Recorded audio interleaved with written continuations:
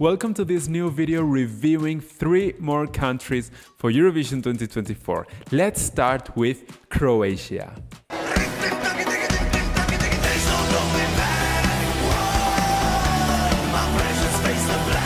Croatia is one of that big, huge contenders to win this year because he's second right now in the betting odds and one of the main fan favorites of this year. He has got a lot of success in Croatia. He has been, viral, like a huge revolution out there, and all the country is putting faith on him because they want him to bring the first victory of Croatia and the first hosting opportunity out there. What has happened that I feel so bad that I don't like this song? It's such a shame because I would love Croatia to win and host Eurovision. I think this will push up very good the Balkan region in Eurovision that lately hasn't been obtaining very good results at Eurovision, and I want them to become strong at Eurovision again. In 10 years ago, they were one of the big powerhouses at Eurovision, especially Serbia, but now they are a little bit lost. So I would like a Balkan country to win Eurovision, so I feel happy that Croatia is probably getting that victory. But as I have told you, I don't like the song. I don't understand why this is in the first places of the betting odds, and I don't get why people think this is going to win. I'm so sorry for saying this. I know people in Croatia will hate me, but I think that Marko hasn't have a strong voice, and I suppose that juries are not going to support him massively because of that. Talking about the song, I think this is okay, but nothing special. Of course, I know that the message is so powerful, and I support that message of brain draining, that many young people has to flee those countries such as Croatia and many other countries in Europe in order to get better opportunities. I totally support the message, and I think this is good that finally somebody is talking about this. But as I mentioned, the song is not a hook for me. I don't personally like it so much because I find it a little bit basic. It's a little bit weird for me to sing. There's no going back. Whoa, my nana is so fast. Whoa, there's no going back. Whoa, my anxiety attacks. Whoa, it's like very repetitive, and I don't get that whoas in the middle of the song. It's a little bit childish for me, and a little bit dated. I don't know. This is probably something that is in my mind, but of course people don't get that, but I do feel it like that. Apart from that, the first time I reacted to this song, I thought that he was trying to repeat the formula of CROATIA, Finland last year, because it's so similar. It looks like male artist, young and fresh, who is singing, giving us a little bit of fun, apart from an average song. So I felt that he was trying to repeat that formula, and when the song gets to that part of din, din, din, din, din, din, din, all the colors of the stage in green, I said, okay, this is CROATIA, cha-cha-cha, 100%. And apart from that, when I saw the costume, how he and the other people in the stage were wearing, with that high big parts over here, it reminded me as well so much to the costume of CROATIA last year. So yeah, since then I have been cancelling this entry, and I have thought that Croatia actually wasn't a good entry for Eurovision this year. I keep on thinking like that, but as I have told you, I would love Croatia to win because I think that would be amazing for the Eurovision Song Contest, to give a new country, especially in that part of Europe, the opportunity of hosting Eurovision.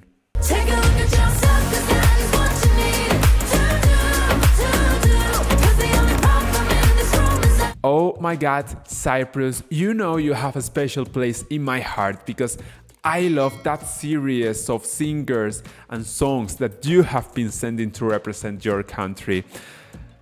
I just love Cyprus, but let's talk about this year Silia Kapsis with the song Liar. I do like this song, I really enjoy it.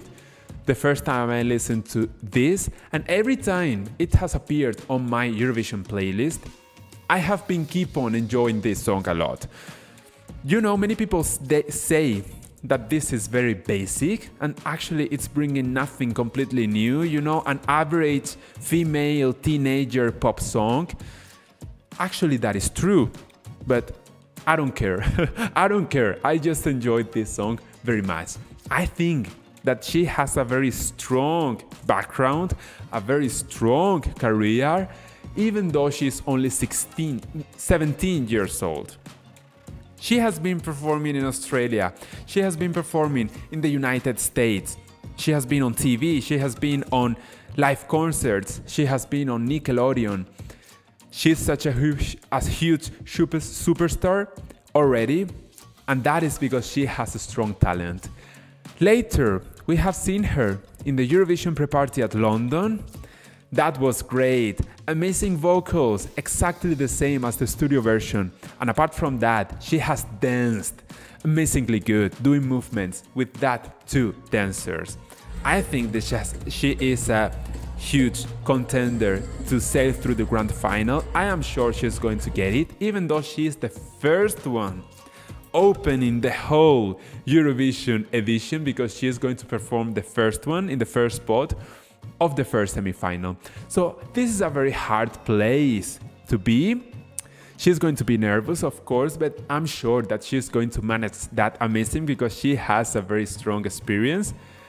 And she's going to get it, and she's going to go to the grand final. So I'm happy for Cyprus. Cyprus, such a tiny island, split in two, half Turkish, half Greek, with some internal problems because of that.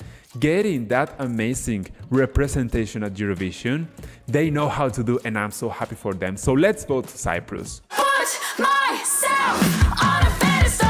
I will be loving me more, loving me. Moving on to Czechia, or the Czech Republic, Aiko with the song Pedestal. I think the main problem of this entry as an overall is the life of Aiko.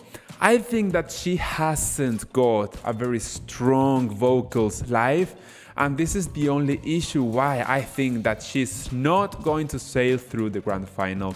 This is such a pity because the song actually is okay. I remember that national final, one of the first one, I think the first one after Albania of this year. No, it was before Albania actually. It wasn't my favorite song of that national final, and I got very angry because she finally won. But later, as many other songs of different countries were being releasing, you know, coming out, I thought, okay, Czechia is actually not that bad. The song is good, you know, a rock song coming from a female, you know, empowering herself. That was a message that actually weren't coming from other songs, and actually she was standing out in my ranking. But later we have seen these pre-parties, Madrid, Barcelona, London, Amsterdam, where she has been singing, and actually her vocals aren't as good as expected. Of course, she had time to improve, and she actually has improved. But I think that not enough to tell you totally convinced that she is going to sail through the grand final. Actually, she is not in my highest places of my personal ranking. She's actually more in the bottom. And it's actually a shame, but you know, this is a competition and I have to rank them all. I think that she has a very strong personality with that quite blue hair.